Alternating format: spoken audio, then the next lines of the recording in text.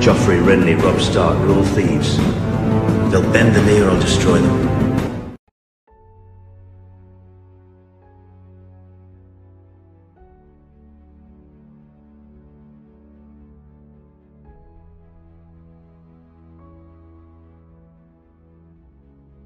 The onset of winter fever had slowed but not stopped the plans the King's Council had set in motion. Greyhold would get its city. Brandon stood in the freshly built harbour of Wolfsborough. A small fleet of ships had arrived which carried the sword and stars of House Blue. The Lord Hand had sent his son and heir Colmer north to help oversee the city's development and to offer security on the border in case unrest rose. Brandon was grateful for the help. Owen had been helping him oversee the city's construction until Violet caught the winter fever as well. Owen was beside himself with worry and refused to leave her side, at risk to his own health.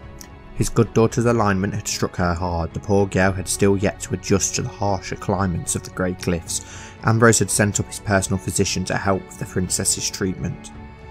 With his son indisposed, he had to work with John Whitetree. The Northman had come up from Sevensport. He claimed to have come from the Hornwood, where he presented himself to Ham. But something wasn't quite right about Whitetree. His arrival had brought on strange dreams. They started out the same, a white weed growing in the middle of the central square in Sevensport. Then each dream would divert. In his first dream of the weed, he left it alone. It grew until its roots went wild and engulfed the city in foliage. In his next dream, he uprooted it. All the Northmen in the square dropped dead. And in the dream he had last night, he cultivated the weed, and it grew into a strong weirwood where Northmen and Andals alike danced around it. From experience alone, Brandon knew these were green dreams. It was simply a matter of figuring out what the bloody things meant. They seemed to take pleasure in their vagueness, and why had they started when John arrived? He was eager to help Brandon in any way possible. If he was being honest, John was too eager to help. Footsteps echoed on the dock and Brandon was drawn from his thoughts. Colmore Bloom had arrived. "Lord Bloom," Brandon called, "it is good that you've come. With this blasted fever we need all the assistance the king can manage." The boy bowed with a smile and said, "It is an honour to be of help, Lord Greystock. The king and my lord father do me a great honour in choosing me to help you." Brandon waved him off. "Oh, enough with the formalities, boy. You're not in court. Call me Brandon." "Of course, Lord, Brandon. Come. There is much to do. The harbour, as you can see, has been completed, but there are many more houses, stores and granaries yet to be completed. We also need to start work on a refuge for the sick to be treated." "That's quite the workload," Colmore quipped. "Aye," Brandon nodded. "If we want to keep the small folk happy and fed, we'll need a city worthy of them. With luck, many of them will pick up a trade. Who knows, perhaps we'll start working on a building up the Northern Fleet." "Let's get to work then," Colmore replied.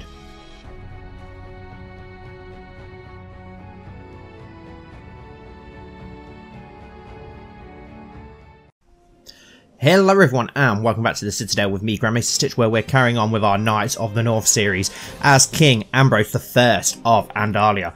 In the introduction we've seen that we are now building new city provinces up in Greyhold. As you can see here, we're building a new city which is going to take a good few, well no, 2 years. It's going to take 2 years to build, so that's not too bad I suppose, but to try and improve the economy up in this area. And then we're also building a castle over in High Point to help defend and get more men in this area bordering the lands of the Stark. So it would be nice if we could build a lot of trade zones and cities down at the coastal provinces and have a nice economy down the coast, and then maybe across the northern border and across the western border where we border the Stark, we can build some castles where we can get better men, bigger amounts of men, should I say, to attack the Starks and raise them quicker if we once again get into war with the Starks or the Wildlings or whoever else may want to invade Andalia. But yes, we do need to improve the economy. We've got a great economy anyway, but the war and the revolts have taken it out of us a little bit in the last few episodes, so we really need to get that back on track. As you can see, the economy around Sevensport is absolutely booming. I've never seen something so. That's probably the brightest green economy in Westeros. It actually is, other than some in Dawn and a couple around the kingdom. The Erie's very green, and Casterly Rock, Lannisport, as you can see. But that is insanely green around Sevensport. In fact, it is actually flourishing at the moment, which is brilliant. But the northern lands are so red in our lands, so we really need to change that and try and get them more green like old Andalia. But it'd be nice if we could get this eastern coast all a nice green, even if it's a lighter green, like around the Roseheart lands or around Moat Cailin. That would be nice. But we definitely don't want it red. We want to at least get rid of the red if we can. So yeah, we do need to improve that economy. Religions are still looking the same. We've got all Faith of the Seven in our southern lands. It's even spread actually down into the neck now, which I did not expect to happen. And obviously our culture is Andal Northmen, which is spreading very nicely as well. Even that is replacing Cranagmen, which I didn't want to happen. I didn't want to replace Cranagmen, but it looks like it is going to happen. Sevensport is currently got local shrines as well, which is improving our piety, as well as large winter reserves, as we are in the middle of a mild winter at the moment.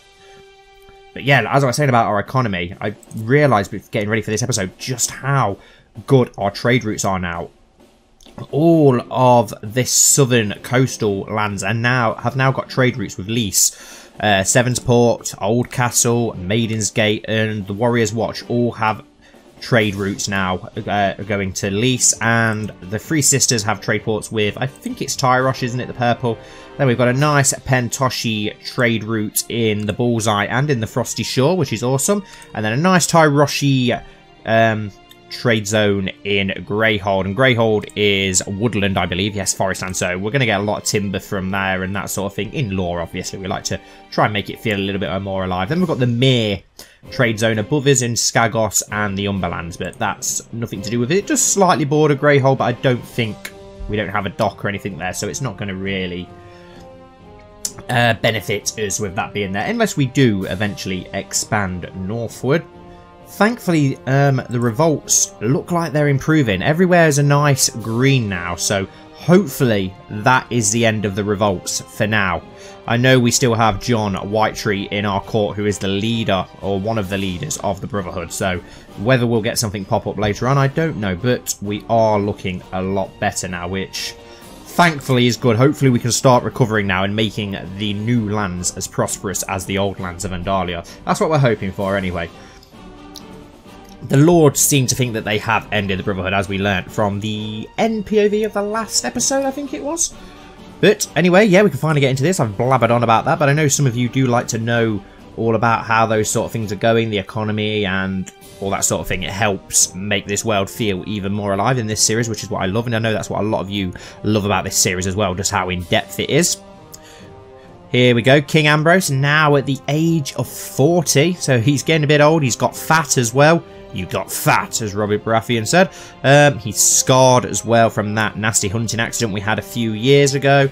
Pretty much everything else has remained the same, though. I think out of his traits, he's not really lost anything. Our wards at the minute are Davos Redguard and Lord Ned of the Warrior's Watch, who is our nephew. Our children, our oldest daughter, Princess Violet, is obviously married now to Lord Owen Greystark. And then we've got our other three daughters who are princesses. Alice is betrothed to Lord Bolton. Princess Sansa is betrothed to Aengar Firehand. And Princess Jonquil we're yet to make a match for. I'm not sure what we'll do there yet. The same with Prince Aengar. He doesn't have a match either, but he has picked up a few childhood traits now, which is good. So hopefully he'll turn into something interesting. But yeah, I was going to get into the new characters. We've got two new characters for today's episode, both made by the same person, as they are father and son. So it's interesting. I think that's our first father and son duo to be introduced in the series. So let's look for the father first before the son. And here he is. We have Roderick Snowfall. He is a Andal Northman warrior. He's a skilled commander, a cavalry leader, and an inspiring leader. So we should be able to hopefully make use of those good commanding traits. He's attractive, a poet. He's a falconer. He's scarred, strong, a formidable fighter. He has a crow, a duelist, a hunter, honourable, just, chaste, and charitable. Now we'll sort him out of marriage just to make sure that he does not die. I don't think it's really going to matter who we get for his marriage. We'll go for an old god or an Andal, just so it is somebody local. There is more of a backstory about these guys, which we will find out in this or the lore video, so don't worry about that. I will tell you more about that. His wife was of the old gods, which will explain some things about the son once we meet him in a moment. Let's have a look who we've got. Who have we got? Peel. She is a Northman. Let's see if we can arrange a marriage between them. And yes, we can. So that will do. And then his son is Alatus Snowfall, who's a very different character to his father, very different style, more of a spy master type. He has got nice long hair under that hood, but you know what they're like. As soon as they have those intrigue traits, they instantly wear a hood and you can't get rid of it. But he is an elusive shadow. He's attractive, he's quick, he's a homosexual, he's a poet, he's fashionable, a trained fighter, he has a pet crow, a wolf, he's a scholar, a master seducer, he's proud and patient, and now we need to find a match for him also. And as you can see, he is of the old gods instead of like his father, so he followed in his mother's footsteps, who was a old god priestess in the Hornwood. But like I said, we'll go more into their past in other episodes and in POVs and lore videos and that sort of thing. Right, so we need a wife for you. Let's have a look what we've got. Who is the best diplomat? I've got an aunt. Oh, wow, she's very old. Best marshal, very old again. Stewardship. What about intrigue? Because you've got good intrigue. If we can find you a match with good intrigue around your sort of age, like she might do. 20. Oh, she's a lunatic though, so maybe that won't work. Okay, I've got another Peel. Your father married a Peel though. We don't want to marry you both to a Peel. They're all very old with good intrigue. That's the only problem. What about learning? Any young people with good learning who are local? Marshal, diplomacy. Any young diplomacy people that aren't from across the Narrow Sea? We don't want to be marrying people from across the Narrow Sea if we can help it. An 18-year-old. Oh wow, no, she's Ironborn. We don't want to go for that. What about this courtier here? She's not too bad. We'll go with her from Riverrun, so it's not too far away either.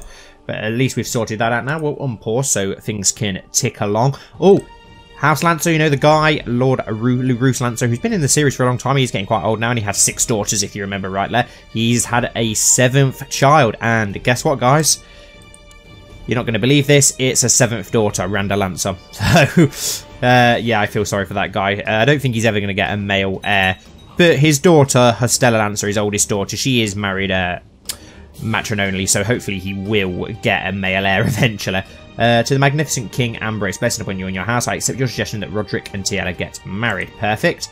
Your wisdom and mercy, Ledger, I've decided to accept the suggestion of a betrothal between Princess Jonquil and Adron. Oh yes, I did sort out a betrothal, didn't I, between Princess Jonquil of Andalia and Adron Bloom, who is strong. He's only 0 years of age at the minute, but he is Sir Colmore Bloom's son, who we met in the introduction. We've also met him a lot through the series. That he was one of Ambrose's squires, I believe. I'm sure he was one of Ambrose's squires, but he's absolutely incredible. I really hope this guy doesn't die young or anything. I mean, look at that. Skilled commander, unyielding, a siege leader, leads from the rear.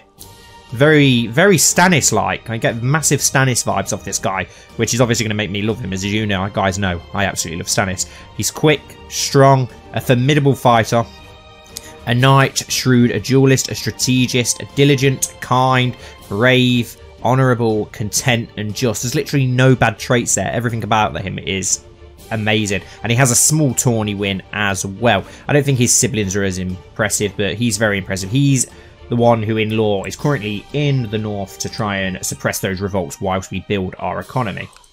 Blessing upon you and your house, I gladly accept the guardianship contract between Benjen and Allender. Yes, Benjen Durry and Allender Snow, the bastard of Wolfsguard. Perfect. Oh, and one thing I did forget to mention to the wise hamster Ambrose, blessing upon you, I accept the suggestion that they get married. Awesome. Is that we actually have winter fever going off in the north here, which obviously with the bad winter we've got. So, as we've got a little bit of money, we're going to build a refuge in the Grey Cliffs, which will hopefully help up there. So hopefully we can try and suppress the illnesses up there and stop it spreading further south into our other lands. We really don't want that spreading too much. Oh, and we have a new land name that I forgot. The Father's Ford down here for the fever. I absolutely loved this name that was suggested by, I think it was Ozahari, wasn't it? I'm sure it was. But yeah, that's a brilliant name. Much better than the fever. The Father's Ford fits very well with the 7 names that we've got going on. All the vibes of the 7. Bradmar of Wickham Peasant Revolt has declared Peasant Revolt for Wickham on King Fearmore of the Rivers and Hills. They've got a lot of peasant revolts going on down south. The Flint's Finger is still trying to... Oh, no! Pause for this. This is a big event, but as I was saying, the Flintsfingers are still trying to fight against the Starks. But Lord Danes of Maiden's Gate has died at the age of 57, a natural death. Now, he's been around for a long time. He was, if you remember right from the beginning of the series, Engur's sister Jonquil, who was the founder of the Blue Sevenstars. He gave Maiden's Gate, when we first took it, to Lord Danes, and he's been around ever since as the Lord of Maiden's Gate. He's been very busy with his children, so he's got plenty of children. So the line of the Blue Stars is very, very, very secure. Is 1, 2, 3 sons, including Sir Lister Sevenstar, the King's Bodyguard, if you can remember, the twin, and then he's got several daughters as well, including a couple of bastards. Got 2 bastard daughters, so I think he got a bit randy in his old age.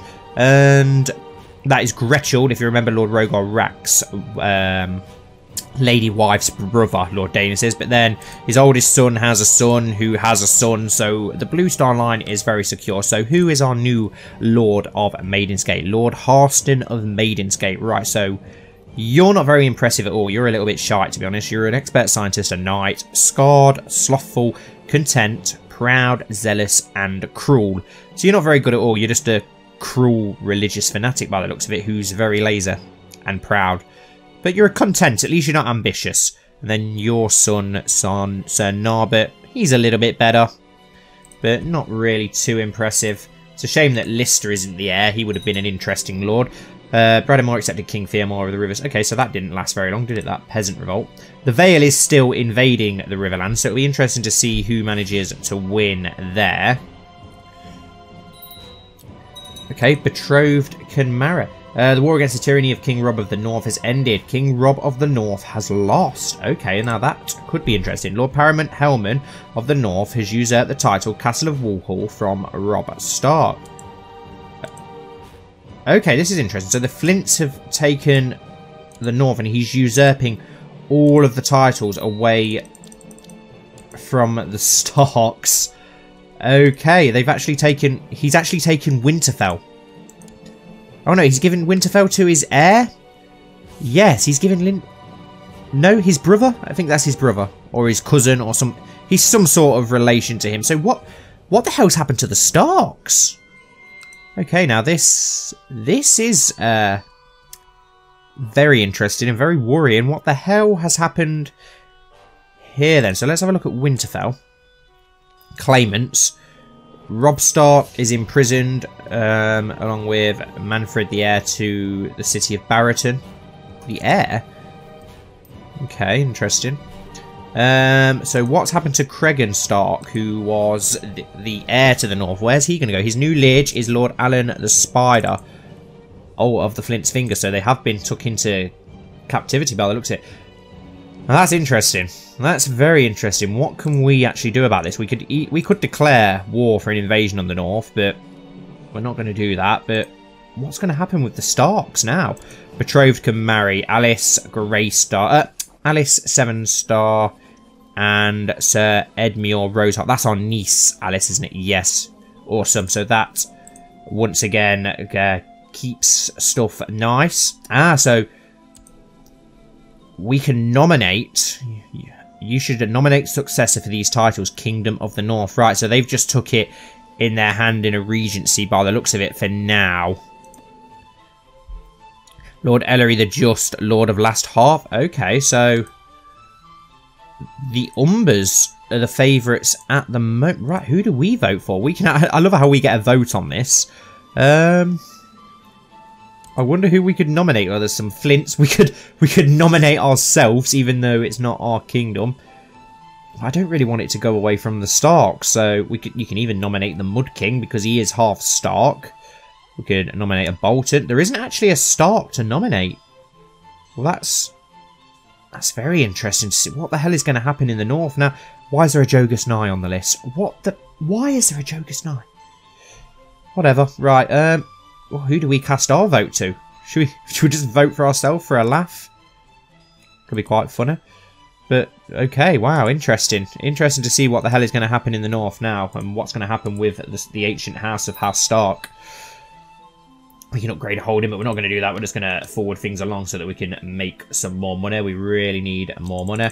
And what I am going to do, as you know that we got that random courtier who showed up not long ago, and we now have a name for him as well. I could be mistaken, but I'm sure it was Seamus who thought of the name in the comments.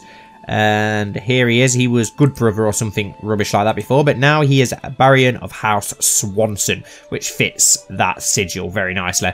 But what I was thinking of doing is actually inviting a couple of courtiers, as they're just cheap and it's easier than making custom characters, and then we can make stories for these new courtiers once we invite them in. So we can get a Master, a Law, Whispers, a Cell sort of Scepter. Let's go for a young debutante and see what sort of person we get. So we get Lynella, who is an Andal Northman. She's a gruff diplomat, stubborn, diligent, erudite, and just. Okay, 16-year-old, awesome, excellent. Let's just employ a couple of courtiers and see what we get. Would be very interesting to see if we get anything interesting. Just check we've got no factions against us. No. Lovely, look at that. Crown Loyalist, 233%. 18,000 men are Crown Loyalists. That's awesome. Oh, Hand of the King. Lord Medgar of the White Star. Lord Manfred of Whitford. Lord Edric of the Farthest Field. Lord Brandon of Grey Cliffs. Lord Estienne. Literally all our High Lords. To all my subjects, no blood relatives of the past sovereign stand as the obvious heir to the north, leaving the succession unclear. Therefore, I have decided to use my powers as Lord Protector to crown myself, and so demand fealty of the nobles of the realm as the new king. Signed, Hellman of House Flint, the first of his name. That is a very bold move. The game is 100% correct about that. Now, where are the actual Starks? Where are the actual Starks gone? I feel like we should move them into our court. Now listen, I know it sounds a bit weird, but... And then move them to Brandon's court, because I think Brandon would want... I know he's a bastard, but he's a nice guy, isn't he, Brandon? And I think that he would take in his half-brothers and sisters. I really do. So, here we go. We've got Cregan Stark. If we send him a gift, can we then invite him to court? I don't know if we'll be able to. We might have to force move them to our court to get them into our custody so that we can then give them to Brandon, because I don't know why they're not obvious successors. And anyway, Lord Rob, Prince Rob is still alive, so he's still a Prince of Winterfell, but he had a brother as well. Oh, who has died a couple of years ago, but I'm sure he had a son and daughter as well. Oh, they are. Cregan Stark and Princess Sarah are his children. So what happened to Prince Rob's children? Because he's got Donald Stark and Sybil Stark and Winfred Stark. So where are you? You're in Lord Tallheart's court in Torrent Square. Right, I'm going to mark these characters up as important, these Starks, so that we can keep an eye on them. Ah, so one's with the Glovers, one is with the Flint Cliffs, one is with the Tallhearts. Right, so they've literally been put all over the realm. Cregan is in the Flint's Fingers as well, and Sarah the Princess is in King's Course. That's just below, isn't it? Is it House Cassell, King's Course? I think it might be. Yeah, House Cassell. Yeah, but we want to keep all them important and see what happens with them. I think Rob's already important, isn't he? Yes, right. So the North is in chaos. This could be our chance to maybe expand a little bit more, but we don't actually have any claims at the minute. We do need to, now that things are calmed down diplomatically, we need to send our Master of Laws to go and fabricate a claim on Moat Cailin, because we do need to take Moat Cailin, because then we own everything and every way into the north. And also, as we know, House Josso, the third son of the late Lord Wilbert, is the new Lord of the Crossing, so we could maybe get him to swear his fealty at some point, as he is an Andal Northman. So yeah, hopefully we can get him that way and get him into our realm by doing so. But anyway, I think it's time for the mid POV for today's episode, where we will be going once again to John Whitetree, who obviously is the last remaining commander of the Weirwood Brotherhood, who, unbeknown to us, is still trying to plot behind the Seven Stars' backs for the downfall of Andalia. Brandon sighed as he wearily walked into his study and all but collapsed into his desk chair. The construction of the city grew more and more complicated as the days wore on. For the past week, he had been rushing around the construction site, correcting one problem after the next. He thanked the gods daily for his green dreams. Without them, the city's construction would have become a disaster. He would wake each day with a different dream which foretold the day's events, It was confusing at first, but then he noticed a pattern. All the problems that had arose seemed to be caused by, or were related to, his citizens that were of Vandal descent. The troubles had started with a small riot he broke up between some Firstmen labourers and the Andal Northmen soldiers Colmore had brought up. According to John Whitetree, who had seemed suspiciously nonchalant about the whole affair, the soldiers had been antagonising his workers as they were building a house. Someone threw a rock and a fight broke out between both sides. Luckily he was able to step in before blood was drawn. Then there was a shipment of food en route to Wolfsborough that had gone missing on its way through Lord Oxter's lands. He and John Whitetree rode out to search and discovered the carts carrying the food overturned and the men transporting them severely injured or unconscious.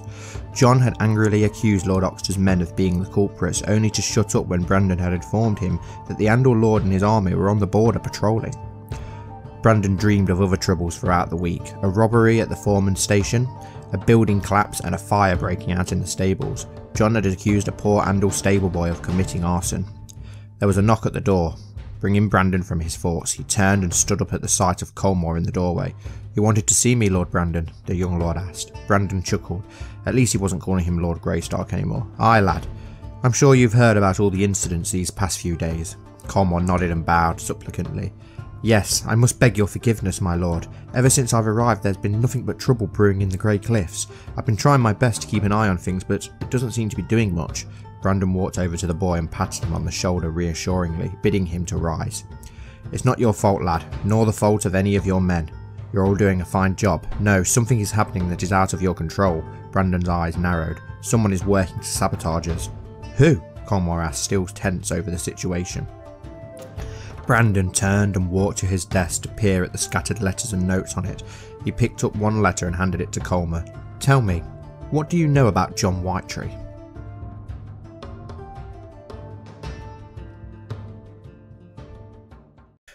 Okay, so we're back from the mid POV, and I was just curious, so I've gone back to Donald Stark to see if we can maybe plot to kidnap him, and we've got a 152% chance of being able to achieve that, so we're going to do that to try and get him in our court, and then we'll try and kidnap his siblings as well. Prince Malander. Oh, so he's a Stark, so there's another Stark as well that I actually missed. I missed this guy. He's only literally just been born in his liege. What the hell is he doing down in Dawn? Okay, that's interesting. But yeah, we're going to try and see if we can kidnap him so we can get him in our custody. We could use that to our advantage and expand our border. If the Starks have been disposed, why not try and take a bit more of this northern land?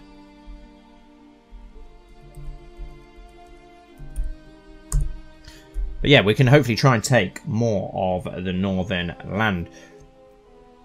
But as we know, John Whitetree is trying to cause more problems in the realm. Let's let the game tick over.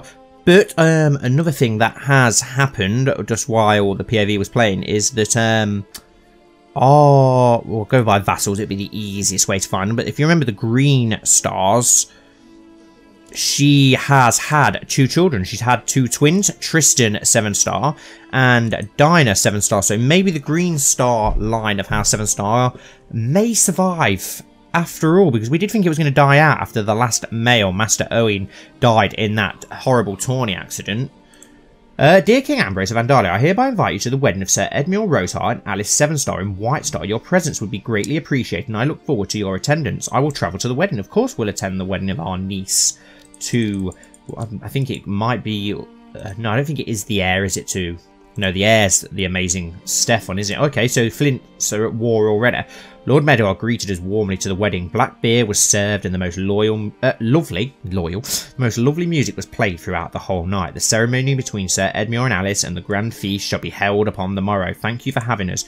Right, who are the Flints at war with already? Your Grace, since I arrived in Sevensport, there has never been a shortage of soldiers reinforcing the troops stationed there. Thank you, Edric. Plus 50%. Let's just have a look. Who are the Flints already at war with?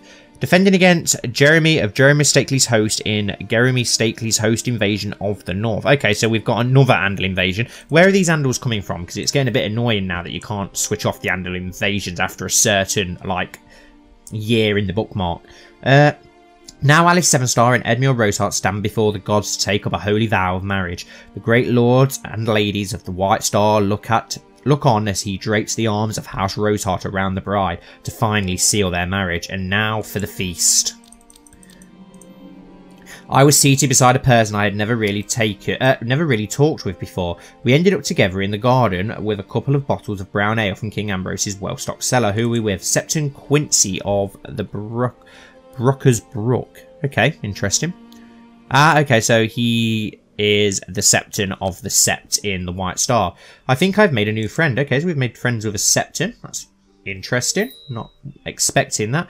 Betrothed can marry. Now, who is this going to be? This is, Lord Jonas of the Bullseye. Lord Edward Hooton's son is getting married to Emma Wick, which is her own family name because she is actually a bastard. And she is a bastard of Lawrence Flake, if you remember, from who died quite a while ago, and then his son Ellery was obviously murdered by the Brotherhood.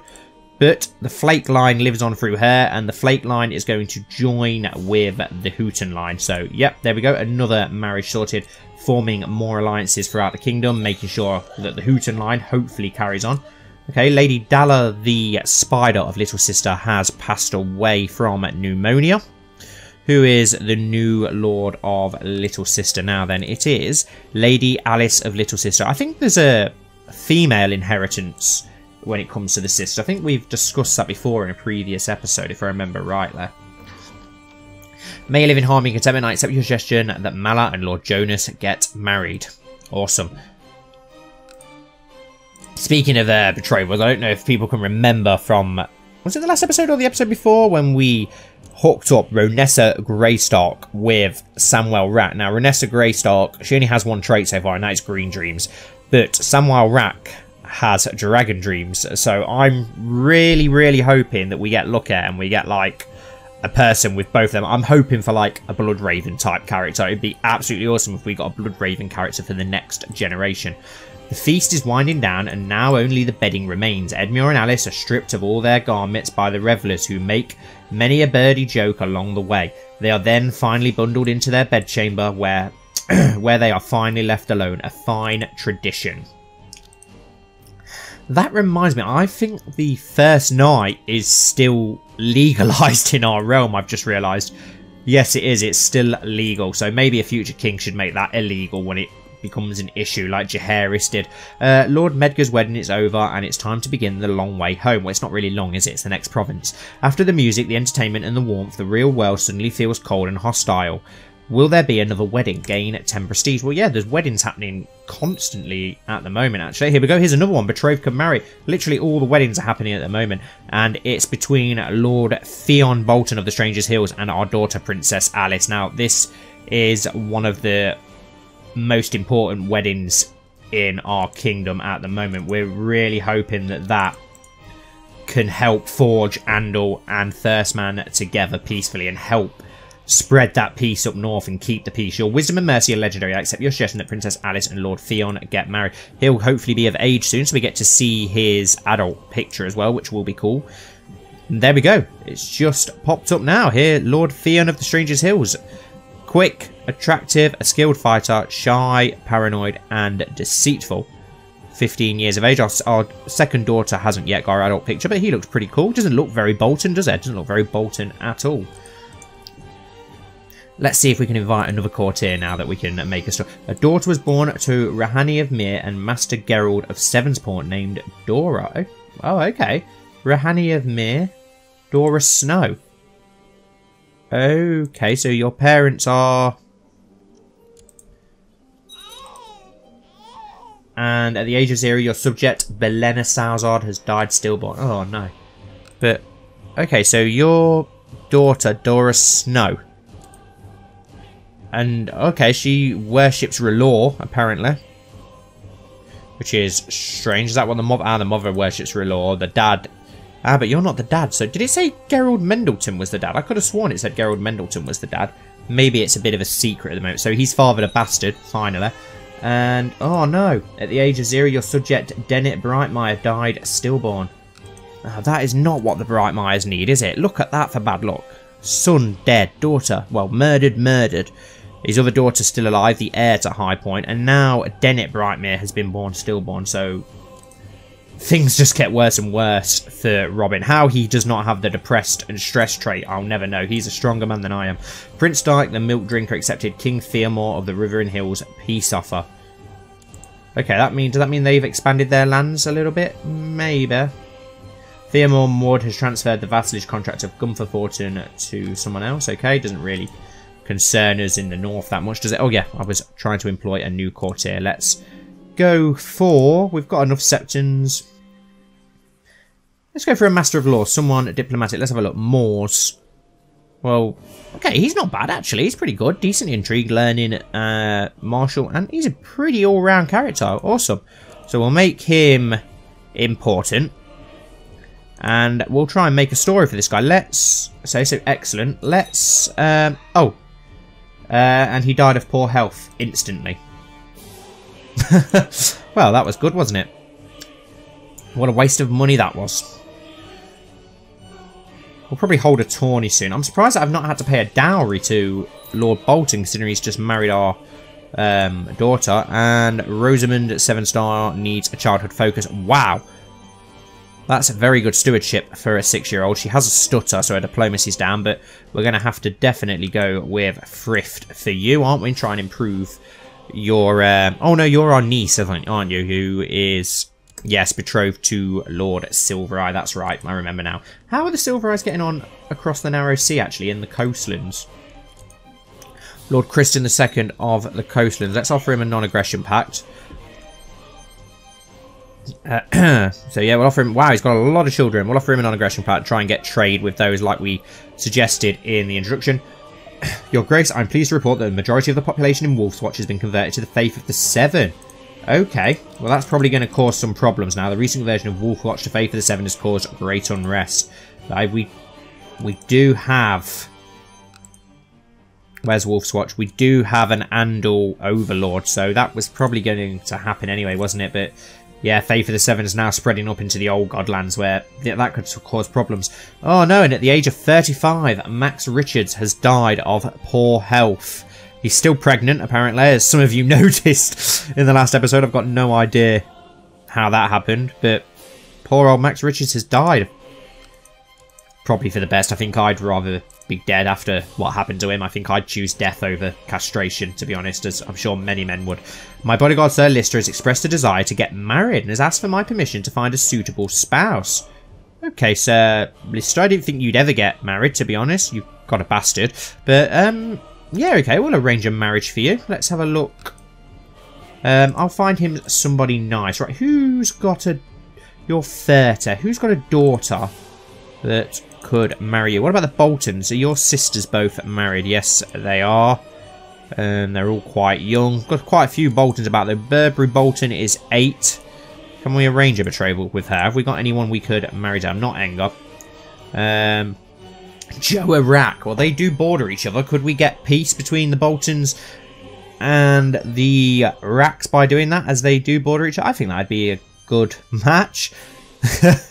Yeah, why not? We'll go for it. Let's try and really bring the Boltons into the realm. And if they play up, it gives the Racks a chance to maybe expand into those lands if anything goes wrong there. But we was looking for a match for Sir Lister, wasn't we? Right, somebody's got to have a daughter. Redguard, no. What about the oldest Redguard? Has he got a daughter? Right, let's... Somebody in our realm. Let's have a look. Find characters. Just in our realm. Gender, woman. Culture, yeah, my culture. We want an Andal North woman if we can. And married, no. Right, let's have a look for one with good stats. What is with these and the pictures missing all of a sudden? I'm getting a lot of that. The game is starting to... I don't know if it's because we've got quite far into this playthrough, but we're getting a hell of a lot of that at the minute. Okay, Esma Sande, she don't look too bad. Intrigue, she's up there again. Let's go for her. Let's arrange a marriage between you and Sir Lister Sevenstar of the Blue Sevenstars. There we go. And now let's forward things along, as we've not really done much time at the minute. Your Wisdom and Mercy are legendary. I, Lord Kristen II of the Coastlands, accept your proposal for a non-aggression pact. King Ambrose of Andalia fulfilled the ambition to see the realm prosper. Ah, yes, because we've been at peace for 5 years, and that's awesome. Peace with you. I've decided to accept your suggestion of a betrothal. Awesome. Your Grace, for some time now, I've been in the employ of Lord Medgar, but now I seek a better station. I humbly request to join you in Sevensport. Let's have a look at you, Sir Bernard. Defender, Siege Leader, Inspiring Leader, Train Fighter. How much will it cost? 40 gold gain. No, we've got enough courtiers, haven't we? Don't really need to be bringing him into the court, if I'm perfectly honest. I think we've got enough as it is. And I've completely forgot what I was about to do because of that popping up. I don't remember what I was doing. That was it. We need a new ambition, don't we? So, become exalted amongst men. Prestige is greater or equal to 4,000. Yeah, we'll go for that. Why not? I don't think we're going to get it. These are dark days. My daughter, Princess Violet, has been beset by high fever for... Oh, no. High fever for several days, and I have just been informed that her affliction is indeed winter fever. Call for a physician at once. We do not want our daughter to die. Recently, I've noticed a pitiful state of my daughter, Princess Jonquil, and I've just been informed that the cause of her aches and fatigue is a case of the flu. Call for a physician. Okay, so we've got a lot of illnesses now going on. And Sander Brightmere died stillborn. Who are your parents? Oh, so you're the son of the sister Brightmere. My God. Jorman, you have really bad luck with the your custom characters. It's ridiculous. You must have the worst luck. Right, let's have a look. Is winter fever... No, it's still not spread past Greyhold. But I'm now very worried that our daughter may die. We definitely don't want that. Where is she? Violet, there she is. I have a long and strong sense of right and wrong. Always doing the moral thing, even if it's caused me loss. I now know that this sense honor only makes me naive and weak. I will be pragmatic from now on. Loses the trait honourable. Okay, that's interesting. Why is it whenever you get awesome characters like this, they always get ill and probably die? Please don't die, Princess Violet. Please do not die. You're one of our links to try and bring the First Men and the Andals together. I wonder how our claim's going down south, the claim that we were currently fabricating. King Ambrose Sevenstar, I hereby invite you to participate in the tourney of Sevensguard. Yeah, why not? We want to get more prestige, don't we, to try and become better. Under my guidance, my young ward Davos is slowly mastering the art of swordsmanship. He's become a poor fighter. So he's probably not going to be as successful as our last wards, but hopefully he'll still become pretty successful.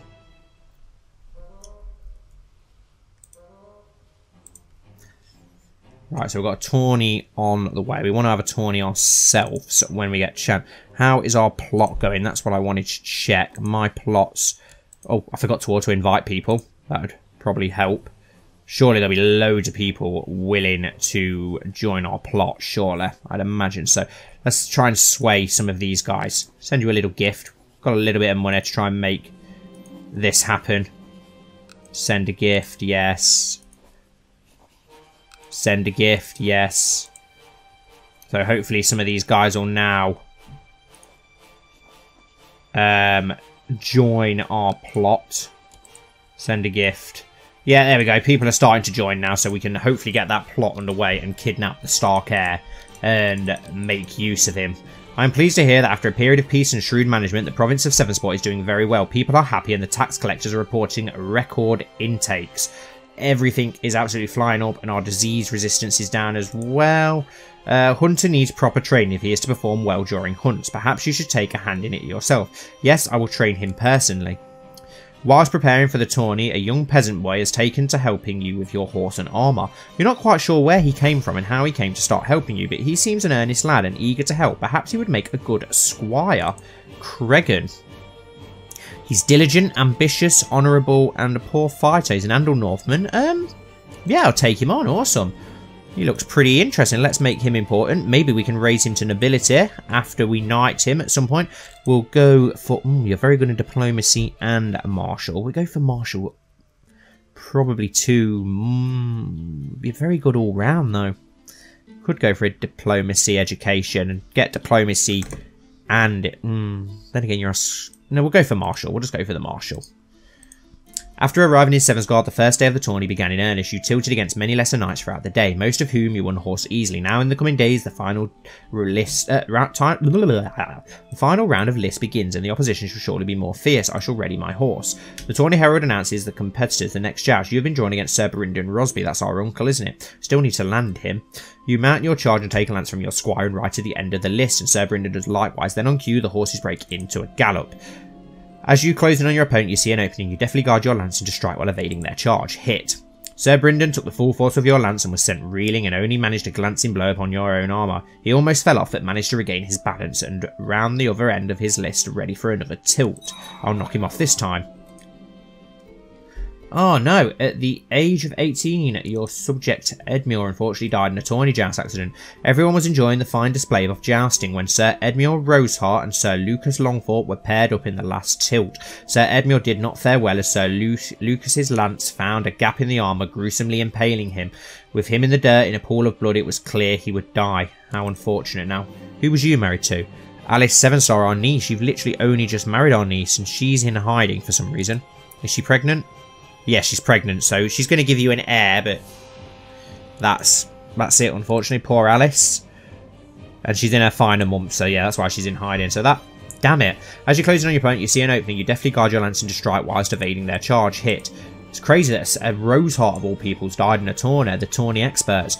You expertly struck Sir Brynden with your lance right in the middle of his breastplate, causing your lance to shatter into 1,000 pieces. As he is sent flying from the saddle, the crowd gives a great cheer at your victory and is relieved to see Sir Brynden is unharmed. You have been declared the winner, defeating Sir Brynden. No one can beat. The tourney Howard announces the competitor of the next chat. You have been drawn against Desil and Sai. You mount your charge and take a lance from. Surely we can beat a Roynish person in a joust. It's not even their expertise, is it? As you're closing on your opponent, you see an opening. You definitely guard your lance in and strike while evading their charge. Oh damn, someone else has died. Everyone was enjoying the fine display of jousting when Sir John Roseheart and Sir Colmore Bloom were paired up in the last tilt. Sir John did not fare well as Sir Colmore's lance found a gap in the armour, gruesomely impaling him. With him in the dirt in a pool of blood, it was clear he would die. 2 Rosehearts have died in a tourney. That is absolutely devastating. His wife is Rosamond Longthorpe. But he does have a daughter, though. So, damn it, we've just lost 2 male Rosehearts. That's not good. I'll knock him off next time. As you're closing on your opponent, you definitely guide your lance in strike. Alice Sevenstar is back at our court. Can't believe 2 Rosehearts have died in a tourney. You expertly struck Desil with your lance right in the middle of his breastplate, causing your lance to shatter into 1,000 pieces. He is sent flying from the saddle. The crowd gives a great cheer at your victory and is relieved to see Desil is unharmed. A fine hit. You have been declared the winner. Does that mean we're going to get Colmore Bloom? It's Lord Howman Bloom and Sir Lucas Longthorpe were the next to joust. Lord Howman is declared the winner. The tourney herald announces the competitors of the next joust. You have been drawn against Colmore Bloom. We've got no chance. We're not winning this. You mount your charge and take a lance from your squire and right to the end of the list as Sir Colmore does likewise. Then on cue, the horse breaks into a gallop. Your opponent got the better of you and you met in the centre of the list. Your lance merely makes a glancing blow on their armour while their lance hits true. Oh dear. Queen Rowena the Scared accepted King Theomir of the Rivers and Hills peace offer. Okay, so the Muds have managed to force back the Arryns. Sir Colmore Bloom lance strikes you square in the middle of your breastplate, exploding into 1,000 pieces. Ouch, so we're in the dirt. I only reached the semi-finals of the tournament, having been knocked on my horse by a superior joust, so though my glory is less in this day, I can still claim a purse for reaching the final rounds. My squire deserves some credit, so we'll give it to young Cregan. Sir Colmore Bloom has been declared the winner, defeating you. There is always next time. So that means we're going to have Colmore and his father jousting in the final, and Lord Howman was unhorsed, leaving Sir Colmore Bloom to be declared the winner, so son defeats father in the final. But the most tragic thing is that 2 Rosehearts lost their life in that tournament. And now we've got an invasion of the Rivers and Hills from another Andal host. And now we've got a open council position. What council position has opened up? A new advisor. Okay, so we need a new advisor. We will go with... Let's go with Sir Davos Redguard for our new advisor. How many Rosehearts are left male? So we've got Lord Medgar, and then his son Sir Edmure died, but Sir Stephen Roseheart is still alive, and then he has his sibling John Roseheart, who does have Cosgrove Roseheart. So there's still a few Rosehearts left around. Has Stephen had a son yet? No, he's had a daughter and a stillborn, so hopefully the Rosehearts will be alright, but Stephen's impressive.